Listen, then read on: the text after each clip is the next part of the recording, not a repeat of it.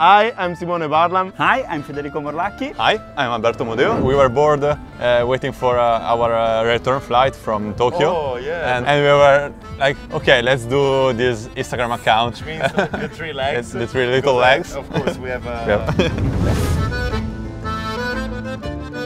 This part of our being athletes, where on our profile maybe we're more serious, or the little don't part where exist like you don't me. suffer in the water. Yeah. It's just silly things. Having like a breakout from the daily routine is very important. it can be also stressful to be an athlete. So if you're sharing difficult times with others, it makes them a bit easier to feel. So even if we do an individual sport, We can push each other when you are suffering or you want to give up. You just see the other one who goes faster. No! In Tokyo, where we basically just saw each other for a whole year and no one else, no other friends and stuff. Having a group where you can have fun with was life-saving for us.